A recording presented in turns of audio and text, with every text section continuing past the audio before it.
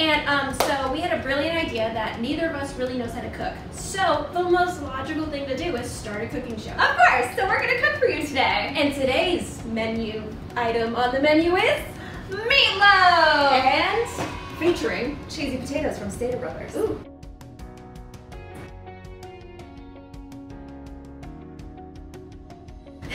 So the first thing you need is the meat. 1 pound. Where's the beef? Of ground beef. Now, right here. you can pick lean, whatever percentage that is, depending on your budget. So this is cheap meat, but all right. That's okay. Next, We also have dos huevos. ooh, Spanish. Also 2 eggs. 2 eggs. We have the rest of our ingredients. You're gonna hate this. We don't measure them.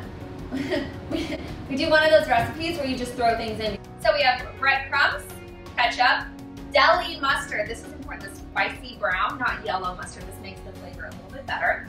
Then we have minced onions. Go ahead and pronounce that one. This is called Also known as Worcestershire sauce.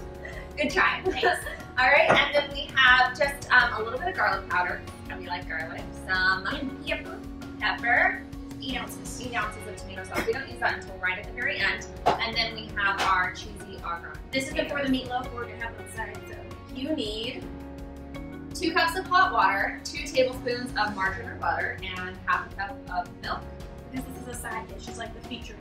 All right, step 3, you need to turn the oven on to 400 degrees Fahrenheit. So we turn that on so it starts to preheat while we're mixing the ingredients. So what you need to do is take this and cut it open so the packaging is no longer on it, and then just throw it into the bowl. Take the knife and you You stab it into your friend so that you're the star of the show. you take about halfway and you just slice it, and it just nicely falls apart, and then you just squeeze it into the bowl.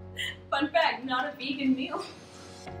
Next step, you're gonna take your dos huevos and crack them into the bowl. Make sure you do not get eggshells in the bowl, because then you gotta put them out. It's like really difficult. That is beautiful. That sounds like a song. Do it again. Ooh, but lovely execution. I give her a 9 out of 10. Thanks, I like your pencil sign. Thank Ooh, you. we can like add it in. Lovely thing about aprons, just wipe it on there. It's wonderful. Okay, so breadcrumbs. You're gonna get, here we go, about this much. Then we take the ketchup. Would you like to do this part? Sure. And you're gonna do like 3 swirls of ketchup. 1, 2, and 3. Perfect. Right. Then we take the deli mustard.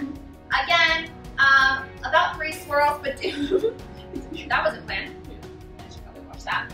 Do some smaller swirls of this because the deli mustard has a little bit stronger of a flavor. So you want to do just some small swirls.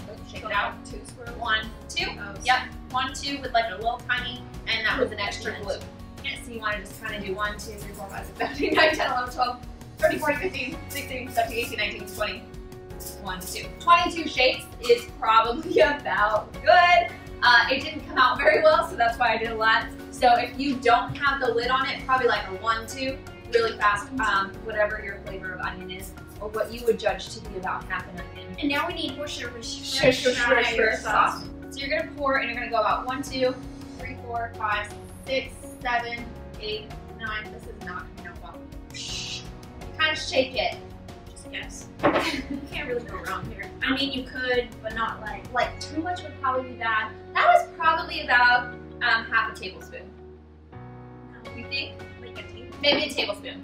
Okay. A half to a tablespoon. All right. I'm gonna let you add garlic to your taste. That's probably the easiest one. However much you think we need, and I'll tell you when to stop if it's too much.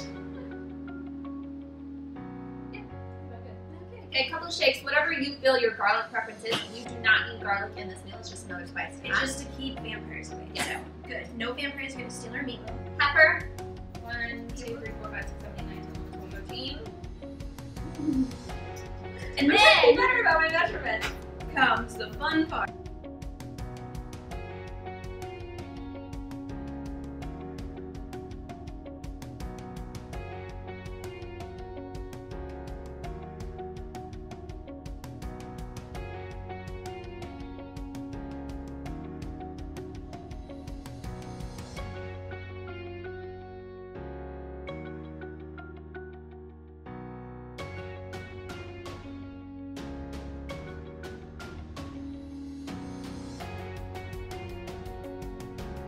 sleep.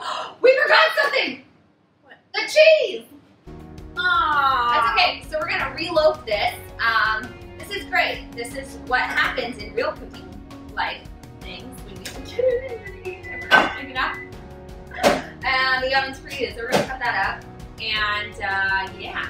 So now we need to take. We're gonna rewind a little bit. Cheese. We forgot another ingredient we have is cheese. So you take out your cutting board. We have these awesome little tiny cutting boards. And so then what you're gonna do is you're gonna take the cheese and you're gonna cut it into cubes. So it might be better for you to cut it into like slices first. I'm not going to. Well, I'm gonna kind of cut it into slices. So you just need cubes of cheese. I cut it into three different pieces. I'm gonna turn it sideways. I'm gonna turn it sideways so that I can cut it now as a cross section. So I have my 3 layers. I'm gonna cut it as a cross section, not into a cross. Although that would be cool cheese. Cheeses. A cross section. Oh. Ha. She lives with me. She's not amused by it.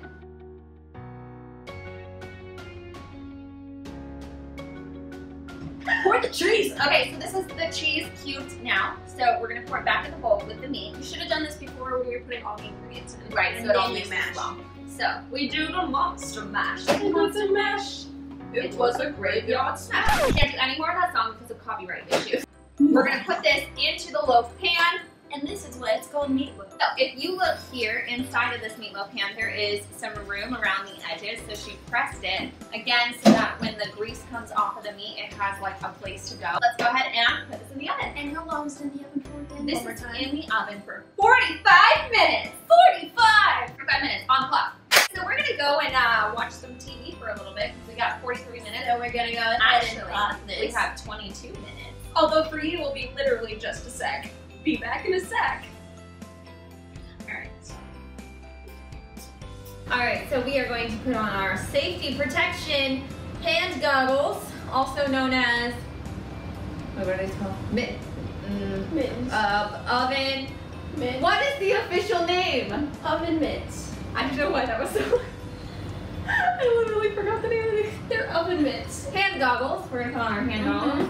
And we're going to go ahead and pull out the container from the oven. And you're going to dump the meat juice. Okay, so you'll see here, the cheese kind of overflows a little bit and then the meat is cooking. We're just going to dump out some of that juice out of there. Some of the cheese is going to fall out. That's okay. Okay, it still needs to cook. So again, we're about halfway through the time. Stick that back in the oven. And go back to your position again. Oh wait, we need to rinse out the sink though. That's a very important thing because otherwise the grease will stick. So you want to make sure that you rinse it out right away. Perfect.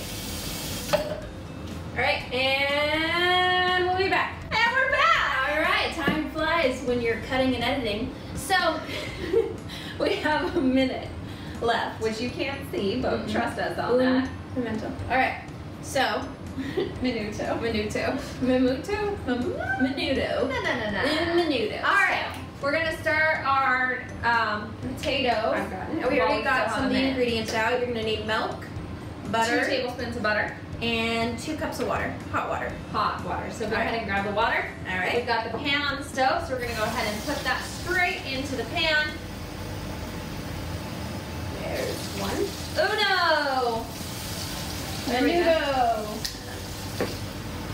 Also, these are my favorite cooking tools. Okay, I have a lot of cool cooking tools, but these are measuring cups that are flat, and then you just pop it out, and they store really easily. All right, so And then they go flat.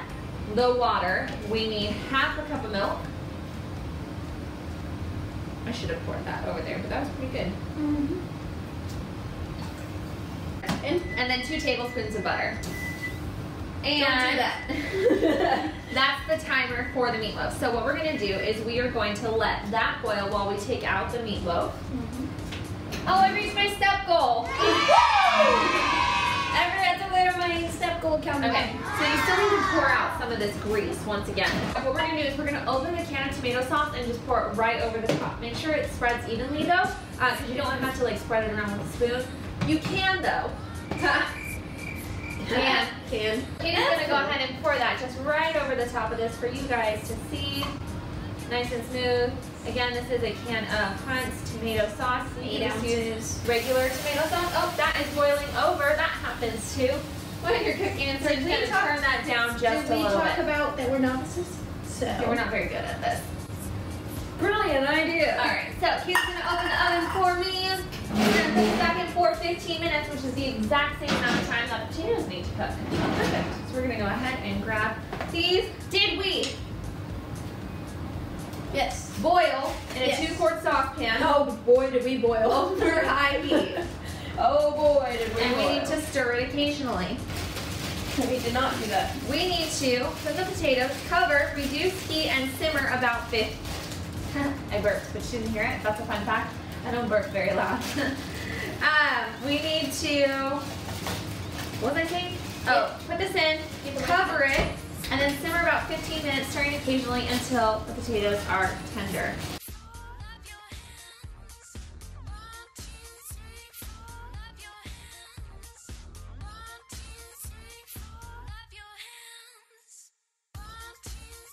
Heat down to low. Low. Alright, and then we do timer. How long again? 15 minutos. I'm gonna keep saying it wrong so it seemed intentional. And we're done! Ta-da! Thank you. So now we just need to remove things from the oven. Oh, that was not a good idea. You okay? I don't know what I'm doing. I would help, but hands. And now it's time to plate. And now it's Like they do in the cooking shows, except ours is not gonna look pretty. You could probably cut this into 4 or 5 pieces, depending on your family size.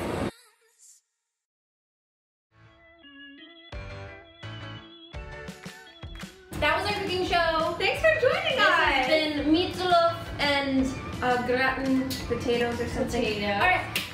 Thank you for watching. If you stayed this long, you're fantastic. We would love to keep doing that. And also send us like recipes and ideas and For what you want to see us totally mess up. oh, especially it'd be really fun if it's hard because we're probably gonna have a lot of that, more of that mishap where it boiled over and such and such. Yes. All right. So, Join us next time. all right. Bye.